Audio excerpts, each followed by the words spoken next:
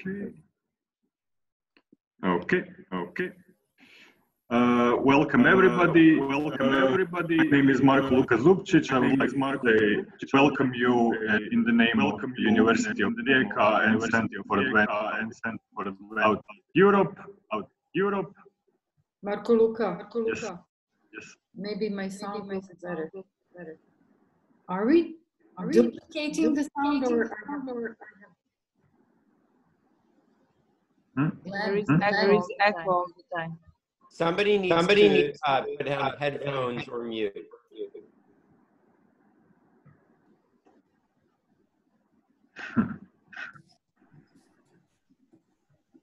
Are we better? You should mute everyone automatically who's not presenting. Okay.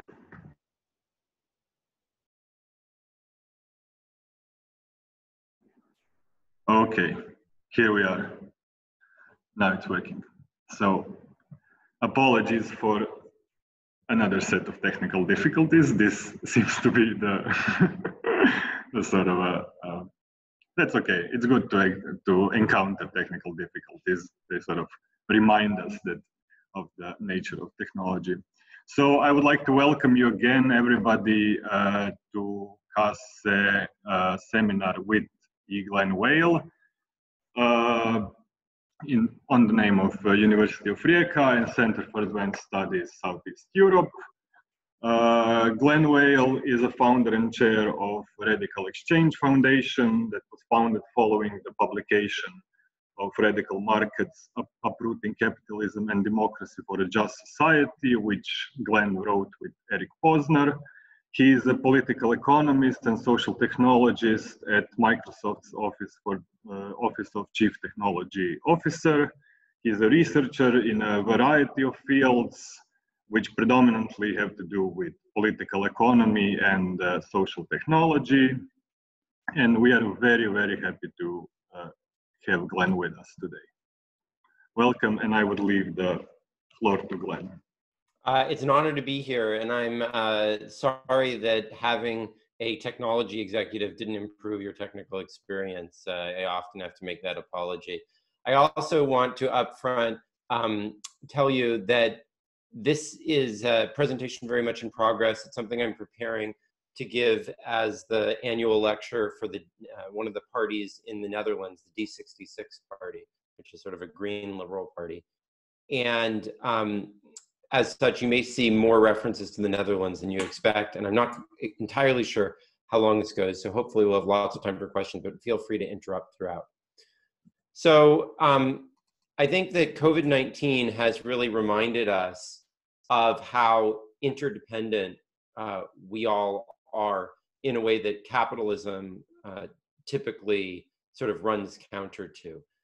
You think about New York City and all the private property magnates there who've amassed enormous wealth.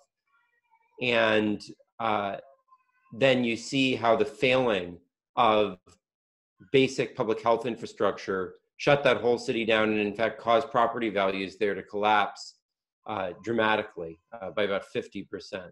And on the other hand, in other societies like Taiwan, where there has been greater investment in those collective goods, saw almost no economic effects of the crisis. So I think we really came to see that all the things we usually attribute to private wealth depend extremely fragilely on a bunch of social infrastructure, which is often ignored and neglected in the context of capitalism.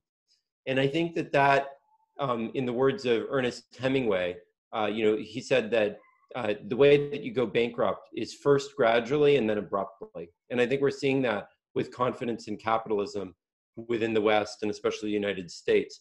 Over the last decade, we've seen a gradual erosion, especially among the young generation, Generation Z or Zoomers, as they're now called, who used to a decade ago support capitalism significantly over socialism and now are pretty close to equal. But that was a sort of gradual erosion. We've seen a much more abrupt loss of confidence during the crisis, with overwhelming majorities of Americans saying that current forms of capitalism are insufficient to ensure the greater good of society to produce the kind of society we want for the next generation or to work for the average American. And of course, America is one of the most capitalist supporting societies in the world.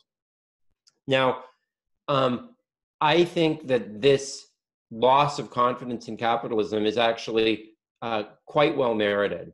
And the reason is that the actual circumstances in which the theory of capitalism, the sorts of things that are the basis of so-called neoliberal economics, the thinking of Milton Friedman, et cetera, are based, simply don't apply to most of the scenarios that we're interested in the real world. So if you look at neoclassical economic theory, the traditional idea is a situation of what's called decreasing returns. This is the idea that the more of people or inputs that you use into some production process, the less marginal value you get out of the additional input. And the classic story here is that if you have a factory with a certain number of machines and you keep adding workers, eventually the machines get crowded and the last worker adds less than the workers before them did. And in a situation of decreasing returns, in capitalism, to have efficiency, you have to pay everyone the amount of incremental goods that they produce.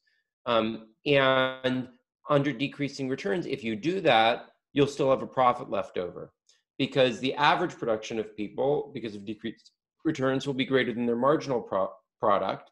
And if you pay people that marginal product, you'll get to keep the differences in average product. On the left, you see a little graph illustrating this. Here's a case of diminishing returns, where as you increase inputs, outputs increase at a diminishing rate. If you produce at this point where we've drawn the tangent line here, then what you have to pay people consumes resources from the top to this little profit bit here.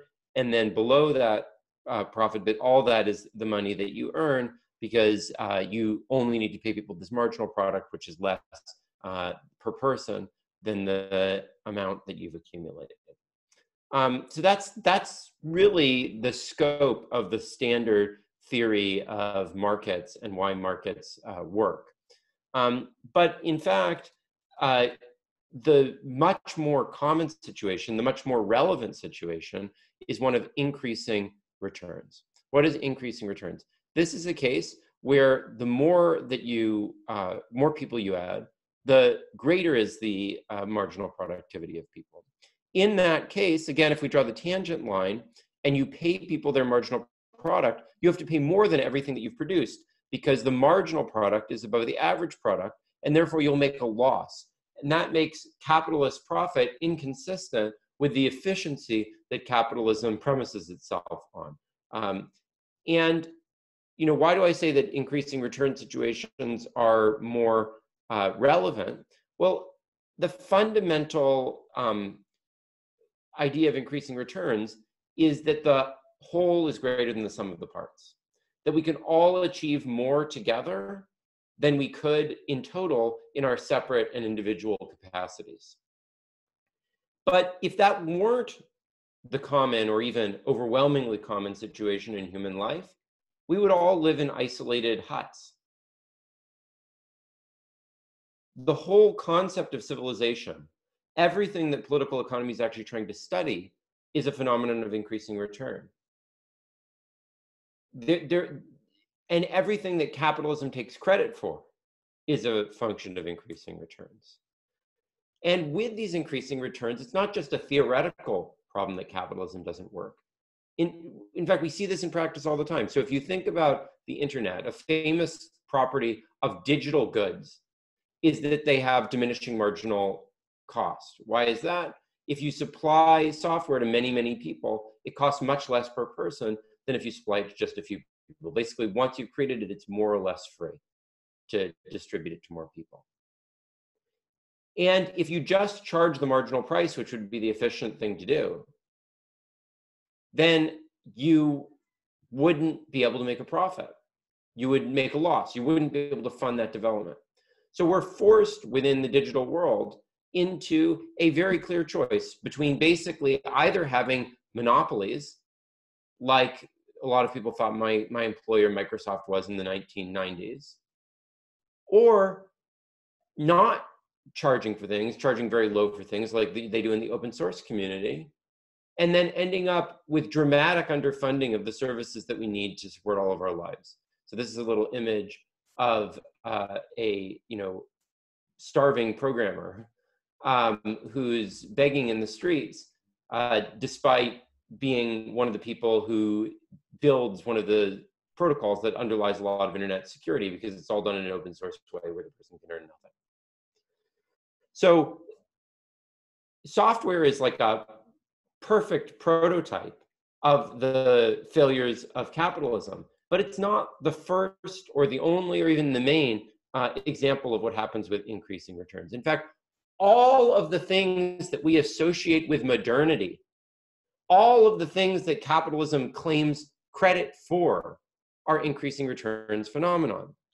The word citizen and bourgeois that are so associated with capitalism relate to saying that someone lives in a city. But cities are the ultimate increasing return phenomena. They come into existence because people together can achieve more than they can separately, and they depend crucially on sanitation from the very beginning of cities. That's what allowed cities to exist and to emerge out of the Middle Ages, was improvements in sanitation. And we've seen that cities collapse in the absence of sanitation and public health. So cities, the core phenomenon of modern capitalism, are an increasing return phenomenon that capitalism can't account for. Industrialization, gathering many people into one place to produce something, is the classic increasing returns phenomenon. What's the next industrial revolution? Electrification. Invented by Benjamin Franklin in the 18th century and accomplished almost nothing until it was rolled out into power grids by public action in the early part of the 20th century.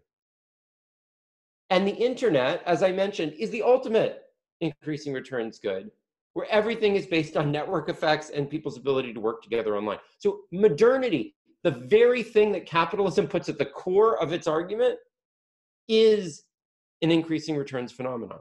And in fact, almost all of the main problems that we're facing today come from the inability of capitalism to cope with these increasing returns phenomena, from the fact that you're basically trying to run an increasing returns program on the decreasing returns computer of capitalism.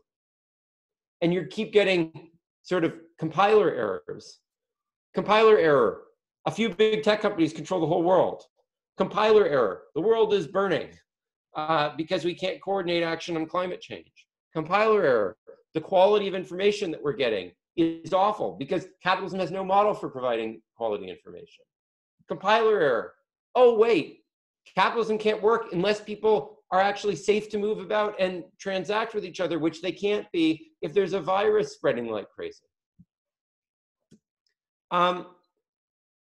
So at its core, capitalism is a contradiction. Capitalism is built on this model of increasing marginal cost, supply and demand, blah, blah, blah.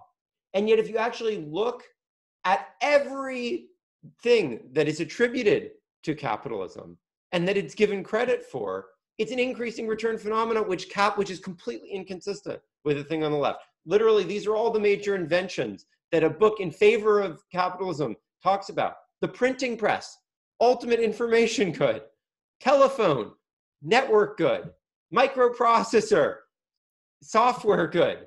Windows, software platform. I mean, it's literally, there's nothing that capitalism views as core to its ideology in terms of its actual historical successes that's consistent with the underlying theory. And yet, the populist alternative that's held up of the nation state, whether on the left, where it's more about the state, or on the right, where it's more about the nation, is equally incapable of dealing with these phenomena. Why is that? Every one of these advances that I talked about fundamentally change the geographic and social contours of the nature of people's interactions. The printing press completely reshaped the nature of states and so forth in Europe by changing the patterns of religion and belief. The internet allowed for all sorts of different communities to emerge. And the nation state has pretty much for 200 years been around the same fixed boundaries with very limited migration, with majorities often oppressing minorities that are important emergent groups, and polities within it, and denying the cross-cutting international nature and international and cross-national nature of the collaborations that are necessary. So the state is far too rigid to be consistent with these patterns that we need to see, and yet capitalism is also completely inconsistent with them. And in fact, we see the problems of the state just as sharply as we see the problems of capitalism. What do I mean by that? We have this world that's fragmented into all these nation states, and yet our environmental problems are fundamentally both intranational, cross-national, and international. If you think about the problem of the Amazon River, this is of sacred and historical importance to a small minority of the population of 5 different countries, with people who have lived along that river for thousands of years. And yet the nations that they live within oppress them and undermine the river. And at the same time, they're in conflict with each other in the same way that individuals are in conflict with each other within a capitalist society. So that just doesn't work. The river is a classic example of how the nation state is not the answer to these public goods problems. Another example is that, you could say, well, let's go to a more local area. Let's go to the city. But of course, within cities, you always have minorities. And those minorities are often oppressed by the cities that they live in, but yet find solidarity with minorities in other places. So trying to draw these fixed historical boundaries does not actually allow us to achieve the kind of coordination that we need to overcome the difficulties of capitalism. RadicalxChange is basically a movement that's trying to move beyond capitalism and statism, beyond the opposition between individualism and collectivism, and to, based on these principles, form a new vision of the world that we seek. I'll read off the principles, but then I want to get into some concrete examples of how this might work. So we oppose both the extremes of isolation and totalitarianism, and actually see them as very related to each other, and instead favor emergent and responsive social organization, an alignment between innovation in physical technology and the social technology that governs it, equilibrium between individuals and communities, so that communities are viewed as growing out of individuals, but individuals are viewed as the confluence of communities in equal measure. We favor equal but flexible voice and vote. So rather than rigid one person, one vote, rigid polity, we favor emergent and flexible use of democratic power. We favor, rather than private property or globally collective property, diversely shared ownership patterns that reflect the diverse nature of the social interactions we have. We support democratizing capitalism and corporations, but blurring the lines of the state at the same time. We support subsidiarity beyond geography. That is, we believe in some form of a federal structure, but that it's not that the only such federal structure is geographic. It could be within different social groups. We support diverse forms of pluralism. We believe in social plasticity, that we need to adapt our social institutions to the ways in which social life is itself changing. That we can't separate economics and politics, that they're not two spheres, but that they're most effective when they're deeply interconnected with each other as political economy. We favor the erosion of existing forms of oppression and the taming of them rather than their violent overthrow, building alternatives within while constraining the power of the strongest elements to allow that to happen, rather than revolution as it's usually conceived.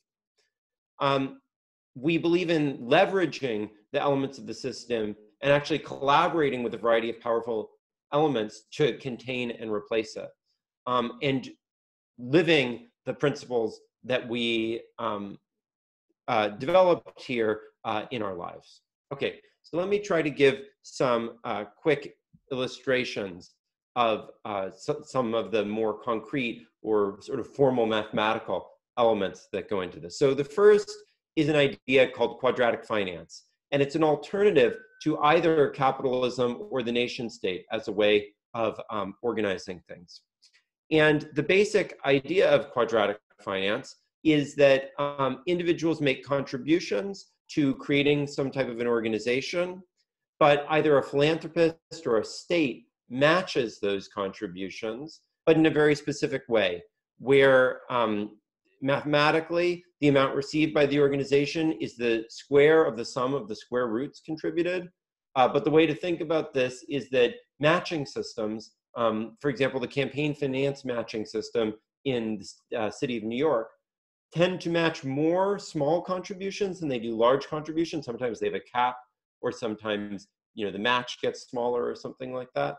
And they tend to match contributions to a candidate with more donors than less. So in the state of New York, you get matched 6 for 1 up to $100, as long as the person has 999 other contributors. Quadratic finance takes that idea, but actually develops it into a mathematical formula for optimal public goods funding, according to standard economic theory. And this idea is now being used. I developed it, by the way, with Vitalik Buterin, who's the founder of the Ethereum blockchain, and Zoe Hitzig, who is a poet and economist at Harvard. And it's now being used in the Netherlands to fund media. It's being used in the Ethereum blockchain to support open source software. I won't get too much into the logic of exactly how this works, but it's basically based on the notion of Immanuel Kant's categorical imperative.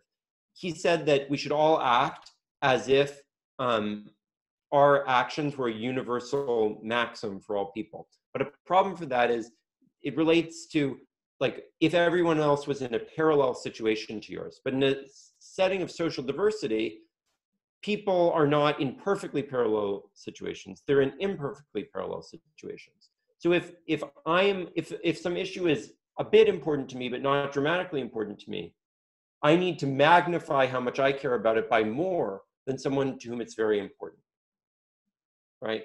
Because if I want to be Kantian. And that's exactly what quadratic funding does. The smaller part you are of contributing to something, the more match that your funding receives.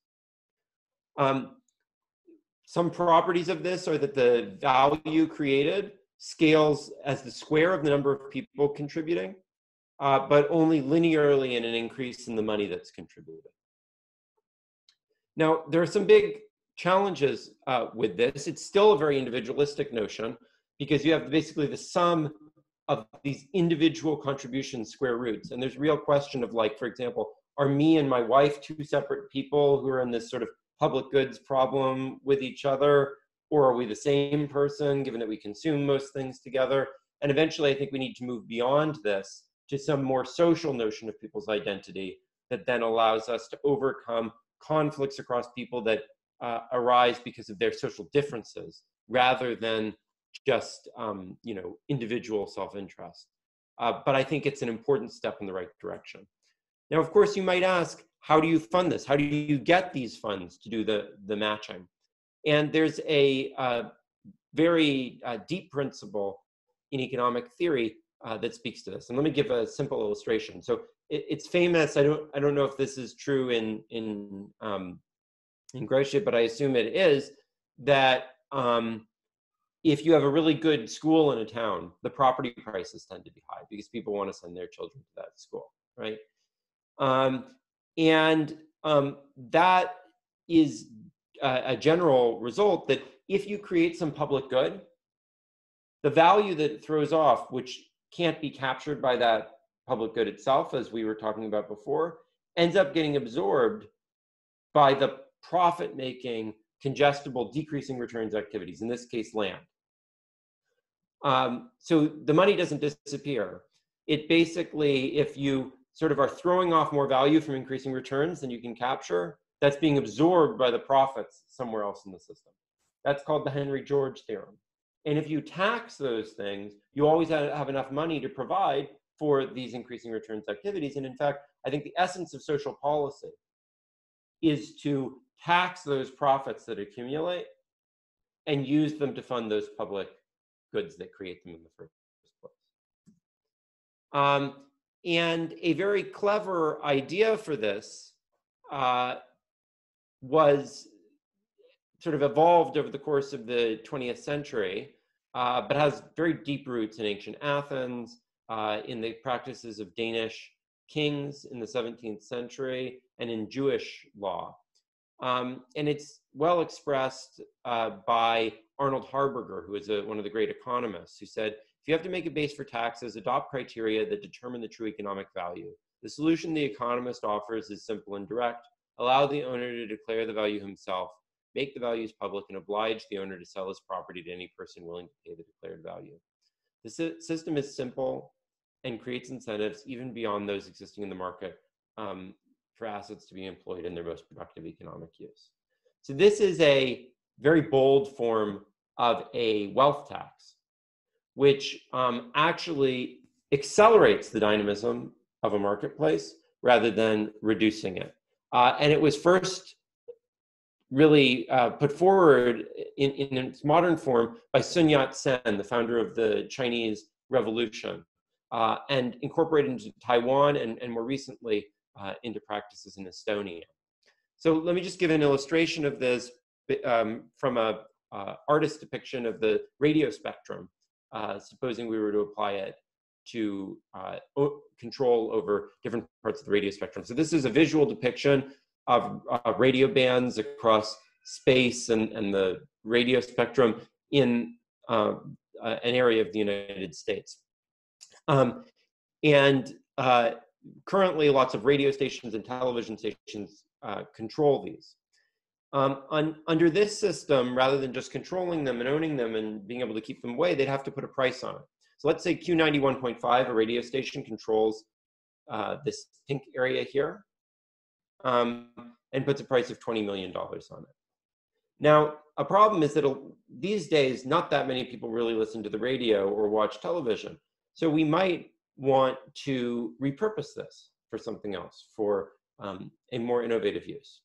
Now, if under the system, the Q91.5 could change its price at any time. It could raise it to 30 million, but it would have to pay a tax, let's say 7% annual tax, on the price that on average it assessed over the year. So if it had put for 6 months 20 million, for 6 months 30 million, it would have 1.75 million tax available. But from the perspective of repurposing things, the real value is that there would be a price on all the spectrum. So imagine you need to repurpose something and get a nice contiguous block of spectrum. You're at, say, Verizon coming in. You then could just go in on an app, circle some area, and it would tell you the price that you'd have to pay, which here would be $82.3 million, much cheaper than getting a rectangular block over here, which would be more like $200 million. And then once you do, you could package together this bit that you actually need, put a high price on it so no one would take it, and then take the part you don't need and put it back on the market. Now, this is a very bold vision, and I think a lot of people have discomforts with imagining property being as fluid as this. But there are lots of steps we can take towards these things, even as we experiment with these very bold visions, that are more incremental. And I think one of the most exciting of these, and there are many, is the idea of harnessing competition policy and antitrust to create radical new international democracies. How is that? Well, a lot of people think, especially in academia, that corporations are this horrible, profit-seeking behemoths. But one real advantage of corporations is they genuinely do have an international set of people that they serve. And if you were able to force or use rules to make those powerful corporations democratically accountable to an emergent polity, to the people that they serve, you would actually create a powerful democracy that crosses boundaries and that allows us to do things that we can never do with the nation state. So one thing that I'm working on quite a bit is the idea of actually using antitrust laws. A remedy in antitrust laws could be the actual transformation of the corporation, at least partially, into a democracy accountable to the people that it serves. And that's a vision that's very much supported by the leading experts in corporate governance, people like Colin Meyer, and I'm working on this idea with Michelle Meager over here. But that's just a few of the ideas that we work on. We work on something called quadratic voting, which is related to quadratic finance, a way of reimagining voting. We work on new approaches to migration based on communities rather than purely on nation states. We work on radical transformations of the corporate landscape using antitrust. We work on new ways of conceiving of identity through new data structures that will allow us to get past the nation state or some very centralized entity to control how we represent ourselves. We work on new ways to do democratic deliberation using statistics and clustering and what's often called artificial intelligence. And we work on new structures for the control and bargaining over data, data collaboratives or data cooperatives that could help people gain more agency in how their data is used by collective organization. And as radical as these ideas might sound, they're very much playing out in a whole range of areas in the real world, from the way that Taiwan has organized its digital democracy and a system that was the most effective in the world at responding to COVID. The way that the state of Colorado is funding its budget, deciding on its budget and on its executive priorities. The way that the Ethereum community is funding open source software. And we have more than 100 local groups around the world that are building these out in collaboration with a wide range of local actors. But Taiwan, I think, is really the most exciting example. This is a country where, you know, even though they're only, their democracy is actually, I think, younger than most of the Eastern European democracies. They've managed to build the most vibrant digital democracy in the world, coming out of their version of the Occupy movement, something called the Sunflower Movement. Their digital minister, Audrey Tang, in the GovZero movement that she's involved in, has built this new way of delivering digital services to people that's not controlled either by corporations, you know, profit-seeking corporations, or by the government, but instead by these collective groups of civil society actors that hack things together and then use their access to data that they get from their communities to bargain with corporations and the government for services that they need. And they've put this together with the use of quadratic voting to actually highlight the projects that are most important to people and that deserve public funding. And then they don't actually have any official policy of giving funding to these, but there's so much legitimacy in the platform that local officials feel that they need to go along with things that scored well. They also have found ways to deliberate at large scale on policy and collective decision-making using basically a new form of civic media, which is this thing called polis, where they use AI to cluster together the views of different people. And then people are able to sort of compete to come up with the views that most bring people together across those boundaries to help form a loose consensus. Estonia has also been a real leader in this direction, both in terms of their digital democracy and the way that they've used land taxation, as we described, to make a much more dynamic city. Colorado in the United States has shown, both through using quadratic voting in their executive decisions and in their legislature, but also to fund aid for through quadratic finance for the downtown areas that have been so hard hit by the COVID pandemic.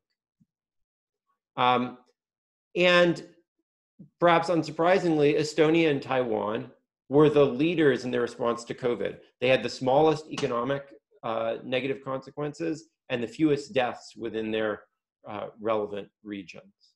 Now, I think it's so important that we hold up these examples in this hope, because otherwise, the failure in general of the West, the huge number of lives lost and the economic devastation that people are feeling is going to redound to the benefit of the largest country that did better in addressing the pandemic, China, and their narrative of bureaucratic authoritarianism as the solution. I think we can no longer rest on our laurels and be conservative and assume that we've found the right systems within the West if we want a chance of preserving pluralism, because there's going to be a crisis of legitimacy, not just around capitalism, but more broadly around liberal democratic social systems, which have so failed to protect our people.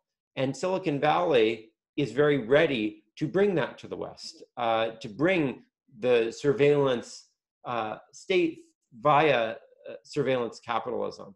And you see even many on the left supporting this, talking about fully automated luxury communism, where some artificial intelligence will just take control and offer us all the things that we want.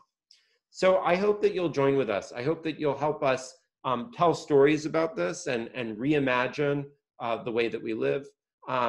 And we're doing that with filmmakers like Boots Riley, with art galleries, the best-selling strategy game of all time, Civilization 6 in its latest iteration, incorporated a bunch of RadicalxChange ideas. And we're doing it in the way that we live our lives. We're playing the games around this stuff. We're building them into our community. We're talking to each other about them and using them to fund the activities we do together. And eventually, I hope you'll help us lead and work together with political parties around the world, from Bogota, Colombia, where we work with the mayor, to Canada, the United States, the Netherlands, Taiwan. Together, I think we can build a global movement across the political center that acknowledges the flaws of both the nation state and capitalism, and proposes new innovative alternatives that blur the lines between the two. Thank you so much, and I'm looking forward to your questions. Thank you very much, Glenn, for this extraordinary presentation. Now is the time for questions. But since there is a lot of people, I would just suggest, if it were possible, since I'm not sure I could see all the hands, could you please either raise your virtual hand or write in the chat that you'd like to ask a question?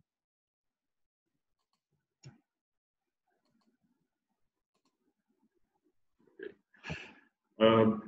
Before this takes place, I would like to start off just by asking you, Glenn, first of all, just the first sort of question, since we're at this moment sort of developing the project that would essentially test the Taiwan model on the scale of, presumably on the scale of university and perhaps some other universities, and test which sort of variants of certain stages would work better. One of the questions that I would like to ask you that is somehow related to this is this idea of subsidiarity without geography.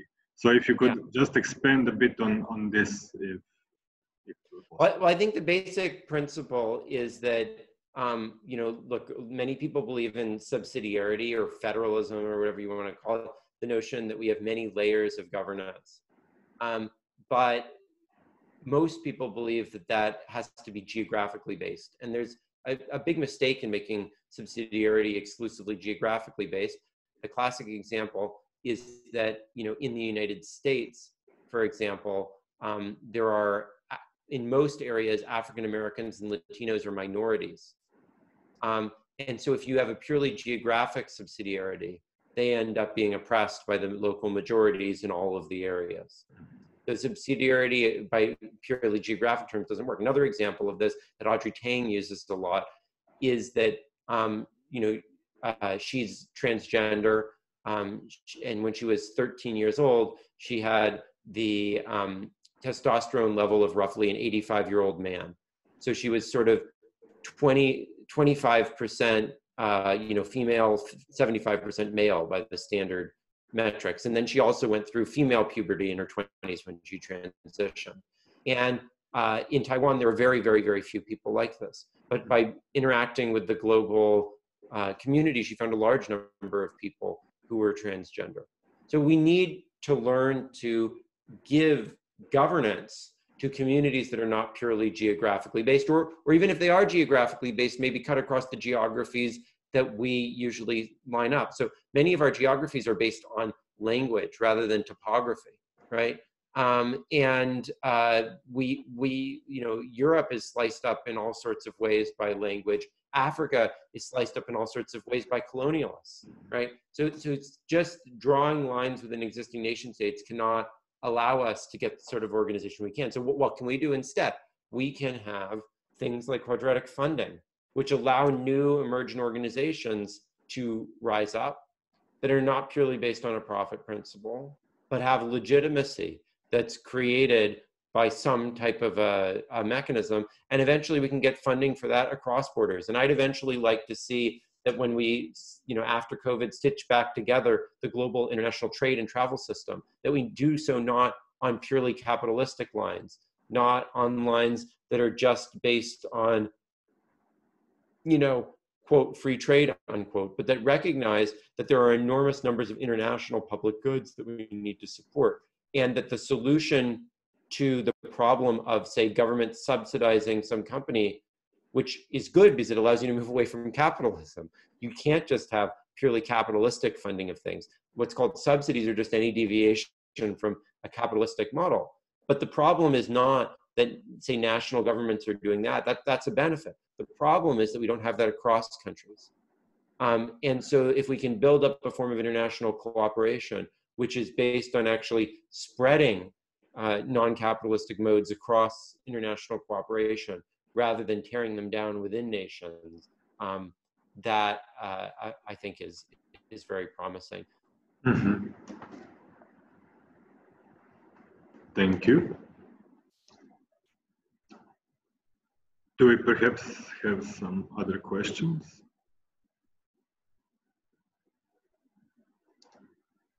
Gazella, yes, please. Well, actually, it's more. Can you hear me? Yeah.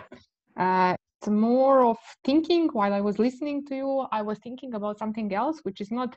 I would say it's not directly linked to capitalist structure and everything which you were explaining, but something else which I was reading yesterday. Actually, one article from one of my colleagues who is Hungarian and who was explaining about how technology today is used by Viktor Orban in Hungary in order to make, in a way, transnational community of Hungarians and preserve their, keep the borders with technology, basically, some virtual borders of the nation, in spite of all these efforts to use technology for more democratization, which we are always thinking about. Technology can be used for greater access, greater participation, involving people, different people. But here I was reading actually about the case where you are using technology and all these new forms of making online communities for some completely other goal, which is actually exclusion, not inclusion. So I was just thinking when you were talking about this, what is your experience and from the experience of your organization, what do you think about such approach and how basically this is something completely, I would say, opposite to what you want to achieve, and how do you think about this?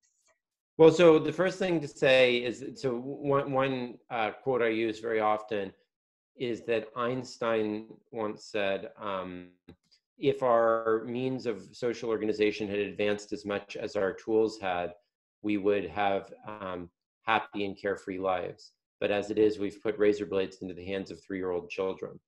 And I think that a fundamental principle is that we need to have our ways of imagining our social life and organizing our social lives advance at the same pace as our technologies do. Technologies without an advance in that social imagination can just empower a more complete form of bureaucratic authoritarianism or totalitarianism. And Orban's an example, but China is perhaps an even more sharp example, right? And so I think the fundamental problem we've run into is that we live in a society, and again, this comes back to the contradictions of capitalism, where we talk about how we need to preserve capitalism in order to allow for the dynamism of technology, which is such a contradiction in terms, because capitalism itself is a technology that needs to evolve along with the changes that allegedly it enables, when in fact it actually is a drag on the ability of those things to emerge. So to me, the critical thing is that we cannot separate technological evolution from the social evolution that has to accompany it. And we need to talk about those things in parallel. I actually in some ways have a respect for a true conservative. A true conservative opposes technological evolution and opposes social evolution. At least that keeps those things in parallel.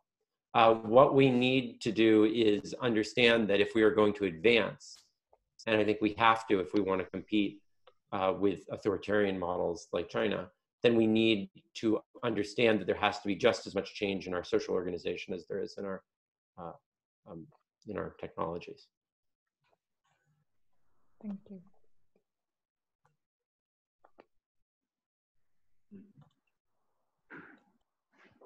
Thank you, Glenn. I'd like to ask on something. Yes. So you've shown that your system is broadly construed, compatible with the idea of fully automated luxury communism. So I just would like to know what's your opinion on the fact that renewable energy and information want to be free. They overcome the principle of scarcity. So, and although the capitalist, the classical, neoclassical idea of scarcity cannot survive in an environment where information just multiplies and multiplies, and renewable energy can be recycled over and over again, this raises the question of ownership. So how do you answer this problem? So I actually would not necessarily see my system as consistent with fully automated luxury communism. In fact, I would view it in many ways as the antithesis of that. And the reason I would say that is that that is based on a very centralized notion, or one where everything is, as you sort of alluded to, infinitely sort of free and renewable and spills over to everyone. But I don't actually think that's how information works, or even how renewable energy works. I think the reality is that there are economies of scale in information, but they're not global or complete. We have different languages. We have different gender identities. We have different races. We have different, we have all sorts of difference among us.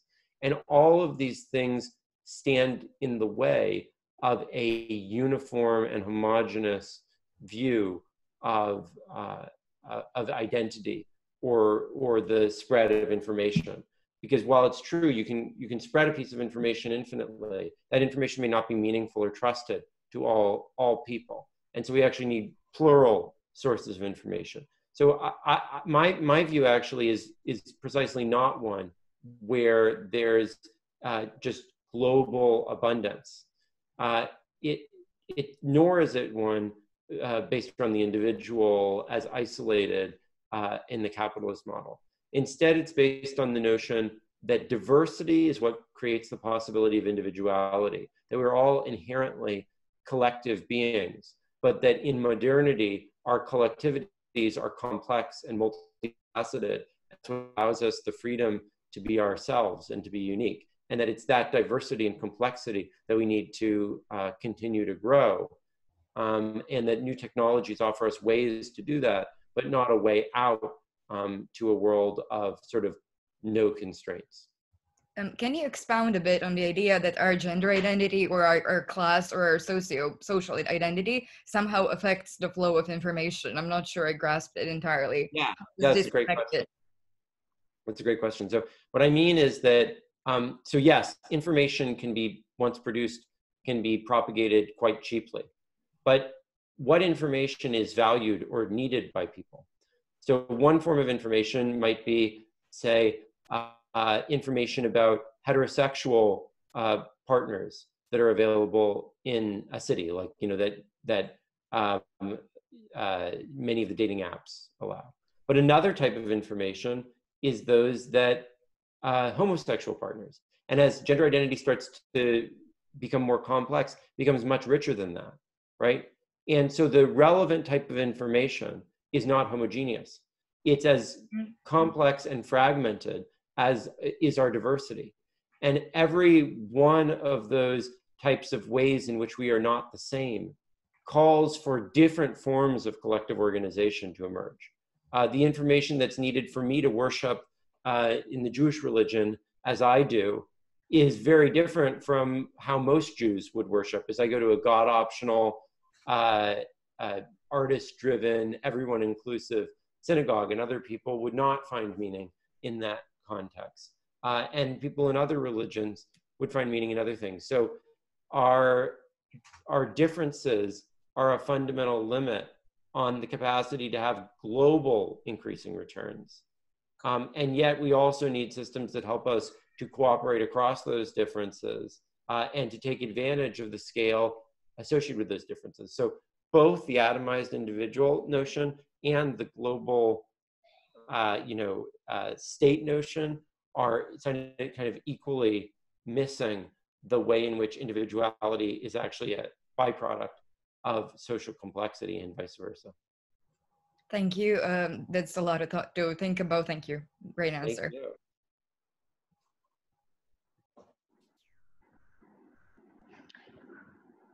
Do we perhaps, Ksenia?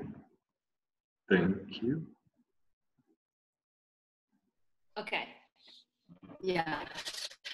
Thank you very much. Your talk was super interesting. I have three main questions. One is, how would a RadicalxChange work in terms of the concept of big data?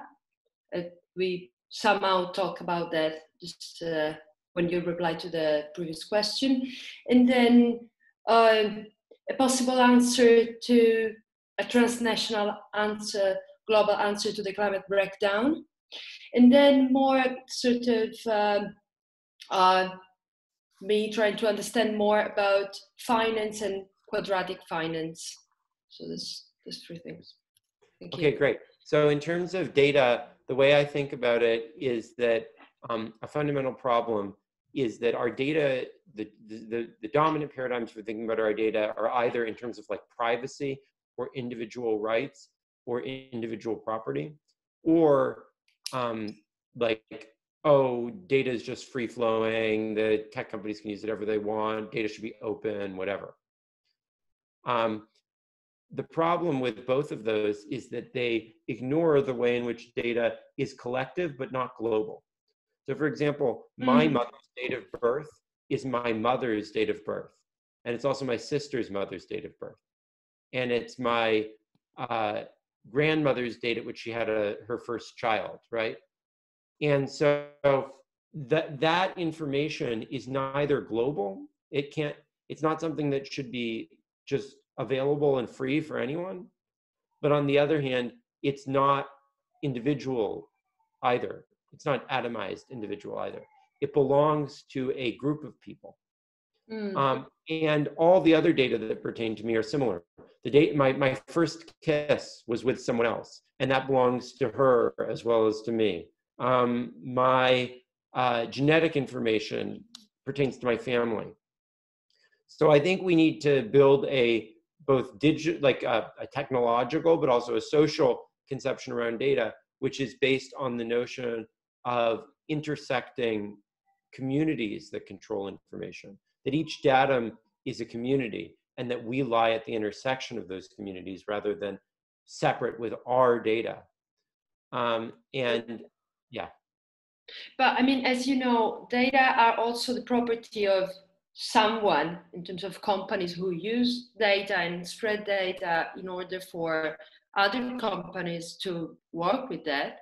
How would you reply to this? I mean, would you think that data should be used by everyone because a community, in terms of whatever statistics and control in the positive way of control, would you know, like find data helpful, a resource, or?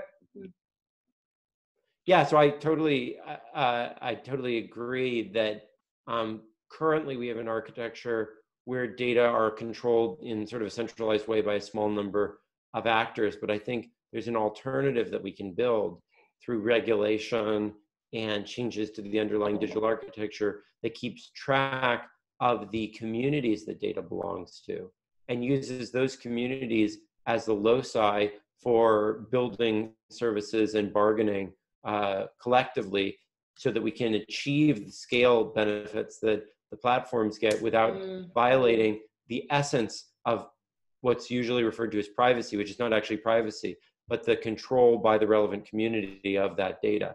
And that's what the data collaboratives in Taiwan have started to show the way towards. And we can move both much further on both the technical front and on the legal front with legislation that we're working on with the European Union and with other jurisdictions that would empower these types of data cooperatives to bargain collectively. In terms of the climate crisis, I think a critical element of the climate crisis is achieving some agreements internationally, and B, once those are done, we need something like a carbon tax, but it's not enough because we need the innovation to reorganize our lives to be consistent with a low carbon world. And capitalism can't do it on its own because it requires all sorts of public good in order to make it happen. And that's why we need something like quadratic funding to be paired with it. And I'd actually like to really see a carbon tax fund, the matching fund, for some quadratic finance system that helps us create the public goods that we need to adapt to a low carbon world. In terms of quadratic funding, so the key idea there is that either at present, either a philanthropist or a nation state or someone with some funds that they want to direct in something of a more democratic way can provide a matching fund, and then the community can vote effectively on how those matching funds are allocated according to this formula of the square of the sum of the square roots.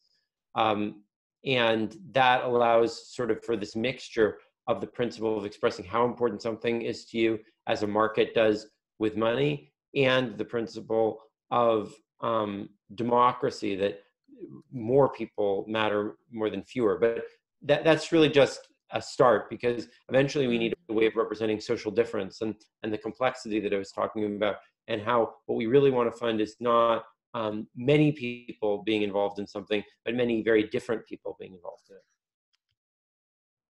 Yeah, because there it seems that it would again be the problem of the state or a philanthropic figure to start. Yes. Right. Absolutely. So and go back to the problem. Yeah, we need taxes that are not like the one that I described, that are not necessarily coming from some centralized entity or their discretion, but rather that come out of actually removing the things that accumulate in those profitable activities. And eventually I'd like to have those built into social norms where that becomes enough of an expectation that it's not any central entity, but just sort of that's what people expect. And my hope is that that grows out of a range of different types of communities, from nation states to companies to nonprofits, experimenting with these ideas and actually growing a new world that's more productive, more dynamic out of it, that supplants the current nation state and capitalist architecture. I would see here a great place, a great room for law, because law is not necessarily connected with the state. The history of law is not the history of the state. They can be disconnected. And so this is the case of the antitrust law, for instance, but Absolutely. it should be driven internationally, globally, otherwise it doesn't work. Yeah, and so, I mean, that is the attraction, honestly, of neoliberalism and capitalism, I think, is that they have this abstract, commonsensical quality that transcends the need for hierarchical structures. But of course, they actually create hierarchical structures because of the flaws in their design. And what we need to do is to build a better system of imagination like that doesn't, that leads to more emergent, diverse complexity rather than to just sort of capitalism and, you know, the profit motive coordinating the control of those processes. Thank you.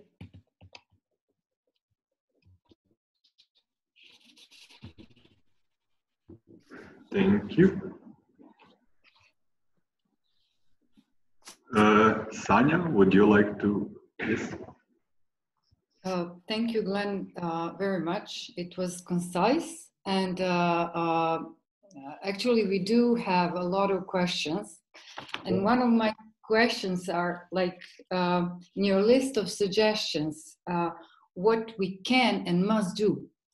I read sort of a metaphor, because you spoke about a social plasticity. So I'd like to hear more how, if it's possible, how is it possible to translate this metaphor, let's say, to start with, in an open-ended complex algorithm? How you are going to translate it into an algorithm? Yeah, absolutely. So we try to do that with a bunch of different algorithms. So one of them is quadratic funding. One of them is this salsa system of property.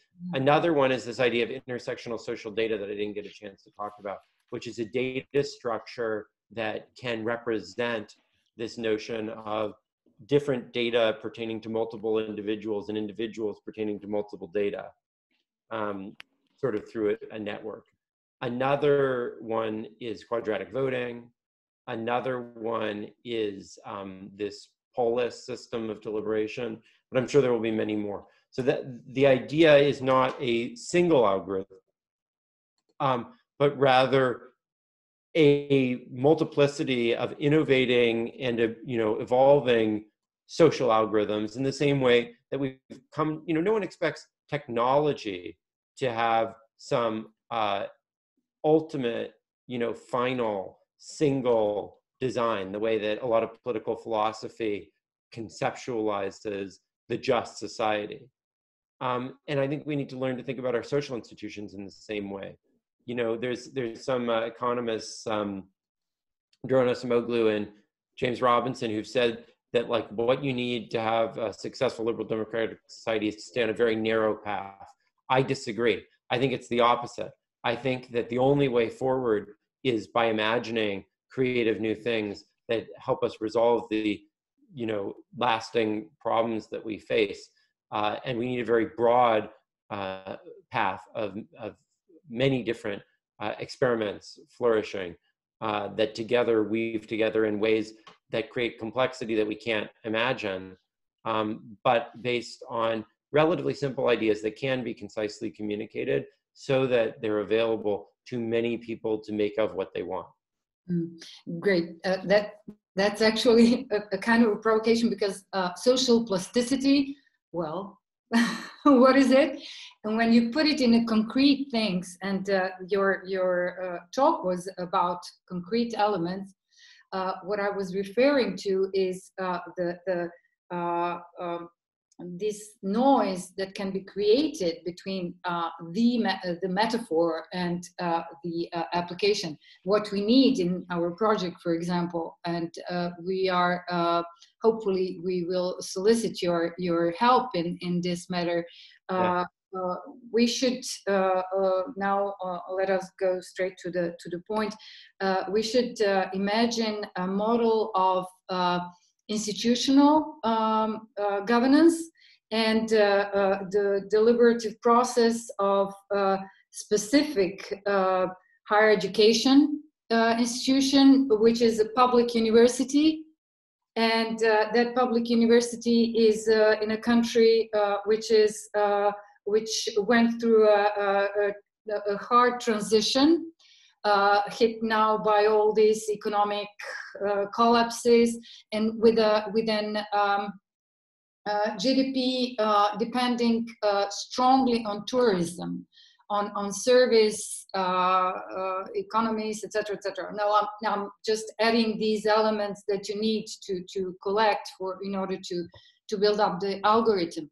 But so it's a weak state. It's a state with basically with a weak economy, and then you need to support education. You need to build up a strong basis for future. We imagine it as a future society. So I absolutely agree. Yeah. What we need is this combination of the practice, which is somewhat vague, and social plasticity and whatever, but it has to be a practice of creating concrete objects that can be communicated broadly, not just to the people who are capable of engaging in this vaguer conversation, so that they can make of it what they want. So you need a cultural practice of creating tangible objects that can be easily transmitted. And you need both those things at the same time. That's why RadicalxChange puts equal emphasis on the arts, on academics, on entrepreneurship, and on activism, because we believe that all those elements need to fuse together. And to take the example of the university, one thing that we're working on is a new way of imagining sort of academic publishing and academic credit and tenure review that's based on the notion of partial common ownership as our property model is, where rather than having the just authors of a piece, you would sort of have open list of signatories to that piece. And the authors and maybe the editor and referee get the first chance to sign, but other people can openly sign below it. And so that you blur the boundaries between a author and someone who discovers something early and is a supporter, and a political supporter of the ideas embedded in the thing. And those all become a continuum. And then you can potentially use that signatory structure as a way, if you're trying to review someone's tenure case or whatever, to think about, no, I don't just want to know if it's published in this journal, but who was it that signed on to it? Who supports the, so these are the types of, these are some of the types of approaches. Someone asked about the papers and stuff around RadicalxChange. My research page is available, but I would also just recommend on the RadicalxChange website, there's a nice curation of resources that I'd recommend checking out. Thanks.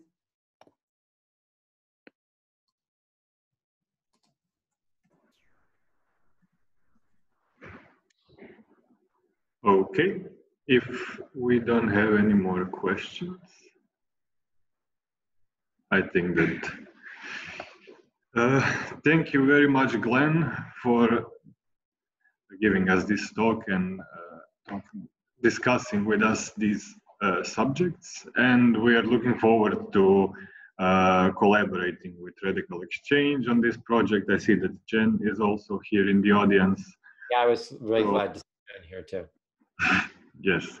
So thank you very much. And we'll be we're really looking forward to the cooperation with RadicalxChange and to try to use the concepts and investigate new concepts perhaps, and so forth. Absolutely. Yeah, looking forward to it. Thanks for having me. Take care. Thank you. We want to invite you to Croatia because we are having a beautiful, beautiful island called Cres, and we have a Moise Palace. It's a Renaissance palace in the middle of the tiny CAS city. It's a Renaissance size city as well. So you need to come with your team. And yeah, that sounds lovely. I look forward to it. You know, we're working with the government of Latvia. We're working hopefully with Estonia. So hopefully this will be one of many stops in Eastern Europe. So Marco Luca will share with you the link so that you can see the venue, and I'm certain that you will love it. So wonderful. Thank you so much. Thank you very much. Bye-bye. Good rest of the day. Bye. Goodbye.